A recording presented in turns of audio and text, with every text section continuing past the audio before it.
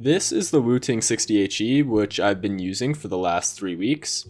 It's an analog keyboard which uses magnetic Hall effect switches, and this allows for some features which aren't possible with your average gaming keyboard.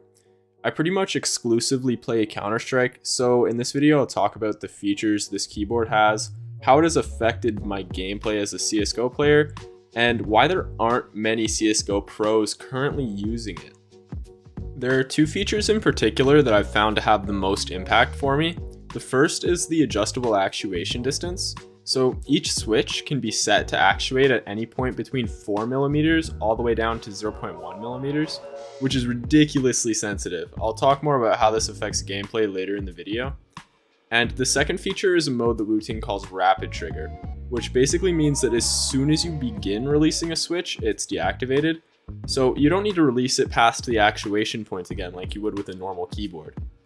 I've found these features to be most noticeable for counter-strafing, which is a super important mechanic in CS. For comparison, a typical mechanical switch has an actuation distance of 2mm, so when you counter-strafe, you need to release the key you're holding past the actuation point, which is typically going to be 2mm, and at the same time press the opposite key down 2mm. This is obviously still way snappier than a membrane keyboard, but even if you have a crazy reaction time, you're still limited to an extent by how quickly you can move the keys those 2mm.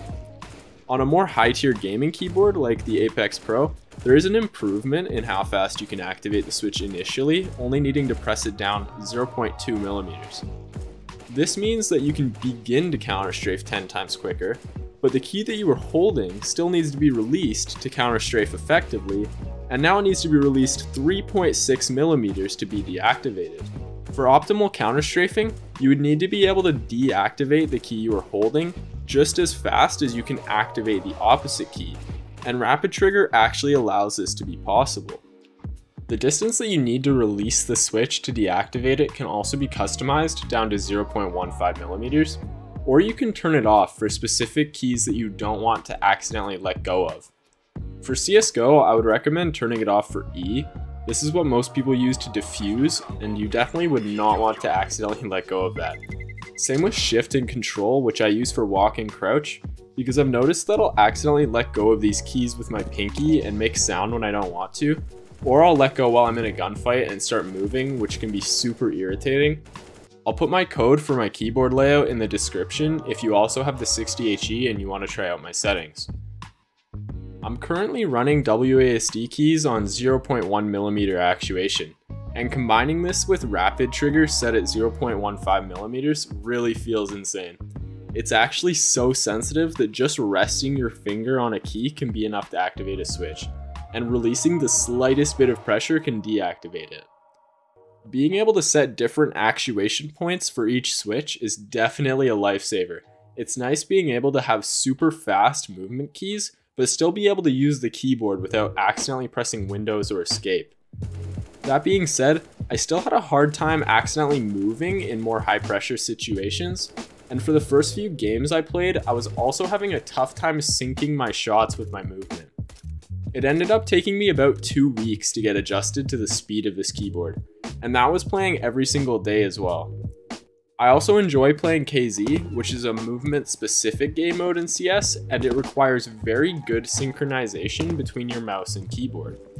And using a keyboard this fast completely threw me off. I found I was moving my mouse half a strafe behind my keyboard because I wasn't used to how fast the switch is actuating. And I've only started to find my rhythm in KZ after using the 60HE for 3 weeks. This could be one of the reasons why there aren't more pro players using this keyboard. On paper, it sounds like it should be the #1 go-to for CS pros, but the only tier 1 pro who seems to be using it is Zywoo.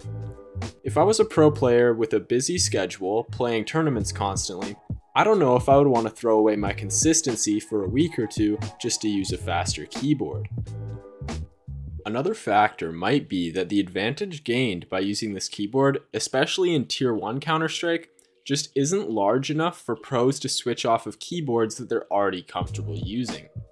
At a high level, angles need to be cleared properly, with good crosshair placement and movement.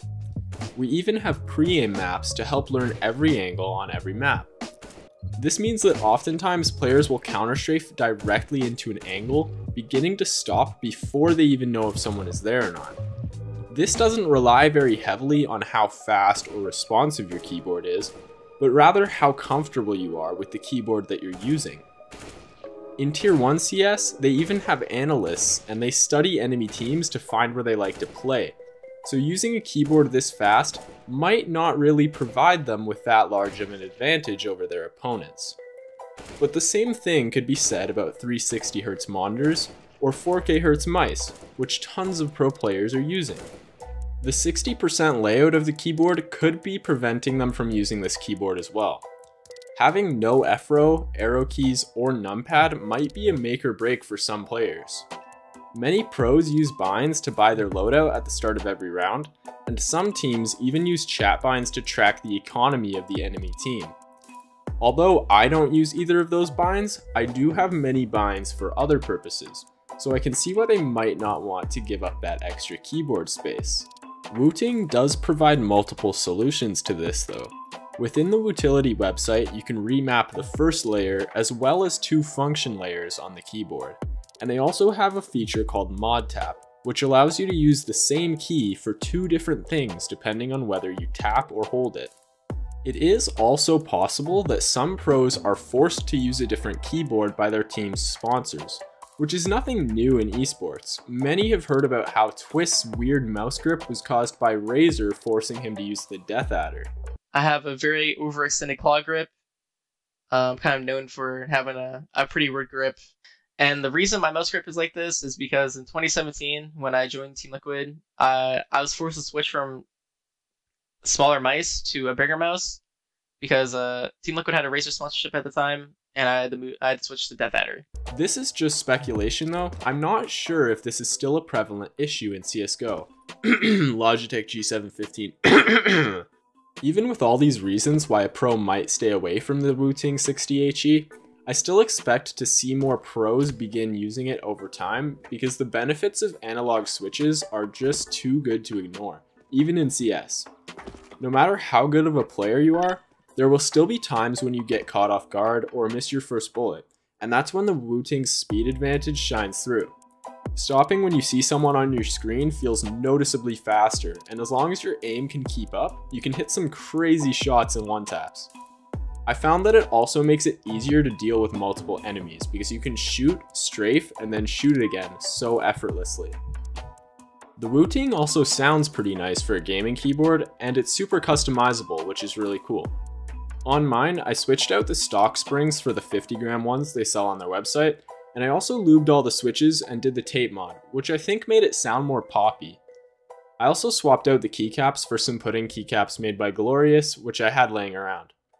The stock stabilizers on this keyboard are one of the most impressive parts in my opinion. There's absolutely zero rattle on the spacebar or any of the other stabilized keys. Here's a sound test, as well as a completely unfair comparison between the Wooting and my last keyboard, a Logitech G Pro keyboard with blue clicky switches.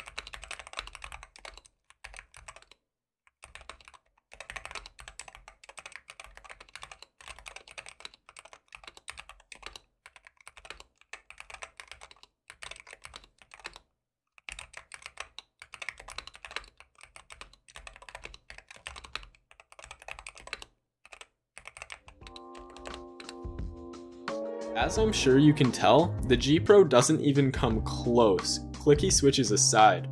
If you go back and watch pretty much any of my old videos, you'll probably be able to hear that keyboard in the background. It's almost obnoxious how loud and rattly it is, especially when I'm playing at night. So to recap, the Wooting 60HE is a keyboard that provides features no other keyboard has in 2023. It's super fast, it's customizable, and it sounds good. Is it going to instantly make you a better player? No. In fact, in my experience, it'll make you a worse player for the first week or two that you use it. But does it raise the skill ceiling of what's possible in Counter-Strike? I definitely think it does, and if you just want the best gaming keyboard currently on the market, this is the one to get. Nothing really compares at this point. So if you start seeing some of your favorite pro players switching to the Wooting 60HE, now you know why. If you enjoyed this video, I would really appreciate if you would like it, and subscribe if you want to see CS gameplay with this keyboard in the future. Thanks for watching, and good luck in your next match. They're going around. They're right.